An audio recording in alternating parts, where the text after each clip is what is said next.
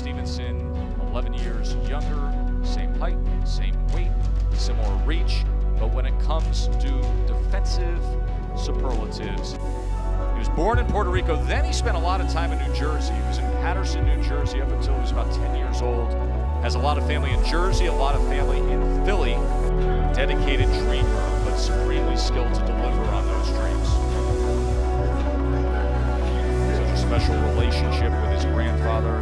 Receive your instructions, dressing room. Okay, it's got a wide band here. Only this is good, everything else is low. Right here is good, and this is low. I want a good, clean fight. Obey my commands at all times, above all. Protect yourselves at all times. Let's go. Let's go with the next chapter to be written in the book of Shakur Stevenson, managed by our ESPN broadcaster, Andre Ward, who has recused himself from calling the fight. So is Joe Tessitore and Tim Bradley. Glad you're with us here. The return of live boxing under COVID-19. You know what, right now, it's funny because I like what I'm seeing from Caraballo right now.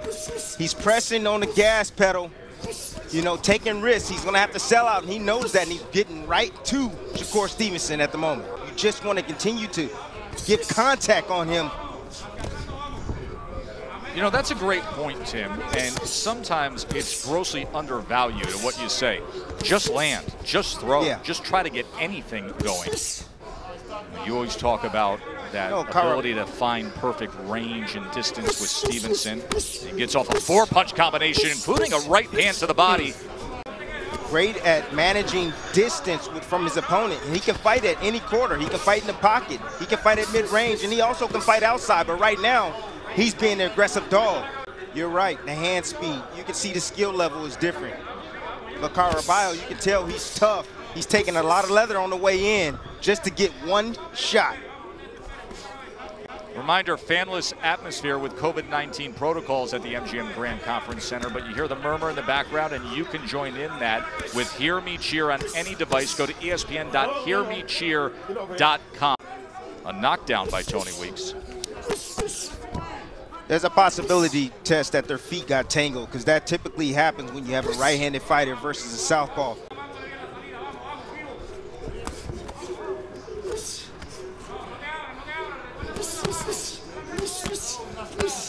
See, every time Caraballo sits there with the earmuffs on and sits mid-range and don't do anything, you see what Shakur Stevenson does. 2 times, 2 for 2. It's unbelievable. That's a knockdown. That's a body punch knockdown. It's a knockdown. If I ever read this Hear Me Cheer again, I'm going to pull my hair out. That's a knockdown. It's a body punch. That's a knockdown. Absolutely. Round number 2 in that first round, Shakur Stevenson scoring a knockdown with a body punch. He was effective with his punching in that first round, landing 22 of 47 power punches thrown. Yes, Tess, I thought that their feet might have got tangled up. Doubling up that right hand, the right hand to the body. Scoring the knockdown in round number 1. The accuracy is just sublime, Timmy. He's so accurate and effective in placing his punches. And there is that power hand, the left hand to the body now. But you see where he's choosing to be. Shakur wants to be on the outside, he'll maintain outside distance. If he wants to be in the inside, he can fight in close quarters as well. So if guys think that they're just gonna come inside with this young man, no, you got something coming. He has great offense in the inside as well. Ooh, that right hand was clipping. He drove that right hand down, and now Stevenson has Caraballo in trouble. Left hand to the head. Showing that power, Tess. Taking those steps forward. Look at the hand speed, and now sitting down a little more and looking for the shot and finding it. So effective with that left hand moments ago. He left there, comes back with a check right hook.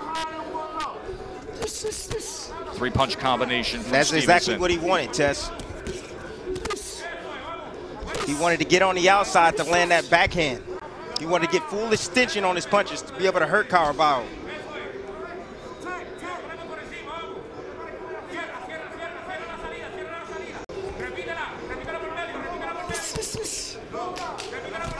Covered up, and Shakur lets loose with a 3-punch combination.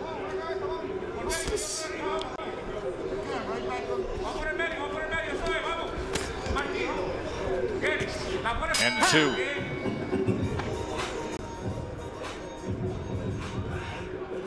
It's on the throat, yeah. But I think the story of that fight were the power punches by, the story of that round, the power punches by Shakur.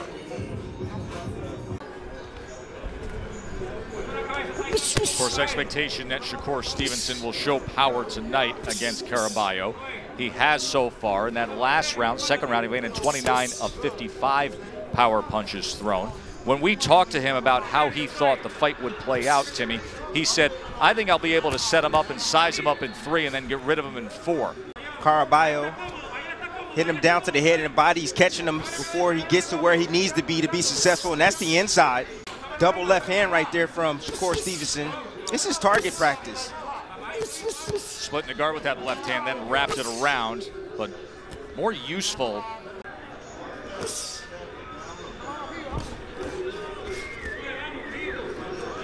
Caraballo, 13-1-2 mark, and we told you he had won 5 straight, and what he perhaps isn't. And early on in this fight, he tried to put forth a strategy that would counter that. But Stevenson's so accurate, so skilled, and on target. You know, he told us in the fighter meeting, he said, you know, I want to sit down more on my shots. I want to press forward. I want to take a little bit more chances because I want to be impressive to the fans. Hands free, hands free. Yes. Made the comment that I do have to get guys out of there. And that he wants to surpass what others have done in the sport without having to play the villain role. And that means to him being the best fighter and being entertaining. Winning a world championship at featherweight, I mean, you're talking about a guy who can go multi-divisional world championships, you know, carrying weight upwards towards 140. Who knows, by the end of his career, 147. But you can start to see that Shakur Stevenson, just the 4th U.S. fighter in the last 20 years to win both an Olympic boxing medal and a world title. You see the power punches through 3 rounds, dominating form. This a non-title fight at 130 pounds for Stevenson. He said, boxing is back. I want to be back with it. And first in the main event. Would have been a title defense against Miguel Mariaga. They'll postpone due to that first week of the shutdowns due to COVID-19. The way Shakur Stevenson is boxing, but he wants him to continue to work the jab, go to the body, but not walk straight back. He wants him to set him up as he comes forward and then walk him into a big shot. The grandfather and trainer of Shakur Stevenson. They have a dynamic relationship. Come on, hands free, hands free. Keep Caraballo outside. Make him rush and make a mistake and then make him pay so he can get a clear shot on him. Mark Kriegel, what say you? You're seeing a guy coming to terms with how do you get there? I understand being a young kid and saying I'm the next Floyd, I'm the next Sugar Ray. The question though, and it's a pretty deep question, how do you get there without imitating someone else? And how do you get there if you are a slick fighter and not playing the villain? This is a question that we've dealt with earlier in the broadcast. Confront Shakur Stevenson, or he's going to have to confront. Make great fights, be dynamic, be entertaining, and be you, most importantly. And that's what Shakur has talked about. Be authentically you. But the problem isn't him, the problem is the system. Shakur Stevenson is incredibly likable. Don't put the hand like that. Doing really well to the body here in this 4th round, Timmy. Yes, he is, and that's where he needs to go down and continue to soften up Caraballo. He needs to continue to beat on the body, beat on the arms to bring those hands down.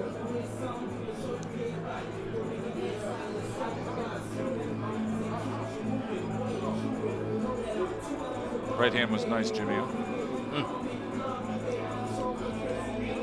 Timmy, there was some nice work from Shakur in that last round.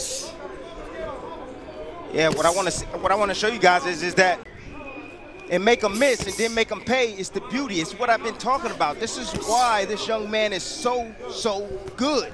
He does this all night long. Round number 5 in our scheduled 10-round non-title fight. Hey, if you get 50% of power punches, there's going to be a knockout score. Yes, that's right. Most of the time, Tess. You know, I like the head placement right there from Shakur Stevenson, getting his head on the outside, not keeping it down the middle. Just great fundamentals. This is the first main event of what will be the new look summer series of Top Rank Boxing on ESPN with the COVID-19 protocols.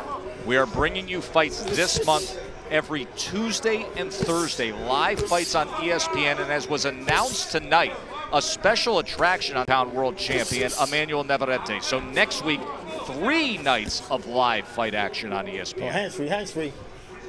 As we will turn right around and bring you more fights from Vegas. Caraballo looking for body work on the inside. Instead, he eats Stevenson backing up and able to land a left hand as he retreats. Now the uppercut on the inside as Caraballo was leaning forward. Caraballo still not doing anything to get to where he needs to be. Oh, what a combination, Timmy. Absolutely. Shakur Stevenson fights when he wants to fight, gets out when he wants to get out, and box on the outside. But right now he's choosing to fight.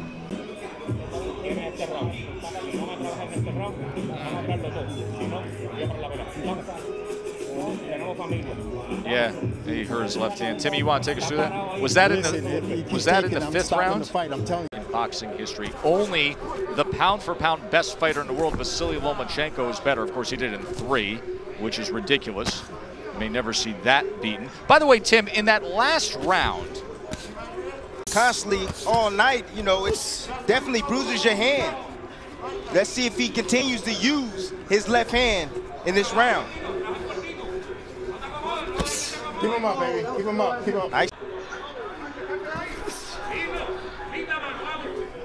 Well, hands-free, hands-free. A hopelessness with Caraballo. He knew he would be outclassed, outskilled, and he goes down here in round number 6.